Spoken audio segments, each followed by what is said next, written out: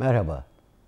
21. yüzyılın başlangıcında yaşadığımız şu günlerde çok büyük çevre sorunlarıyla karşı karşıya olduğumuzu söylemek yanlış olmayacaktır.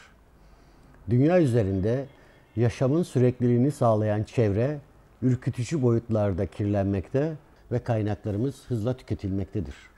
Bildiğiniz gibi atmosfere kontrolsüz biçimde salınan karbon miktarındaki artış sera etkisi yaparak iklim değişikliğine neden olmaktadır.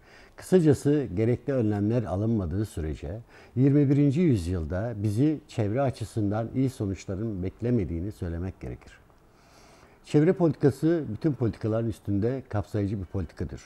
Çünkü çevre yoksa yaşam da yoktur, insan da yoktur, sanat da yoktur, siyaset de yoktur.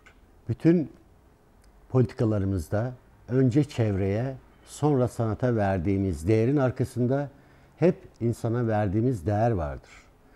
Festivalimize filmleriyle katılan sinema emekçilerine teşekkür ediyorum. 11. Uluslararası Çevre Kısa Film Festivali'ne Maltepe Belediyesi olarak ev sahipliği yapmaktan büyük onur ve mutluluk duymaktayım. İyi seyirler diliyorum.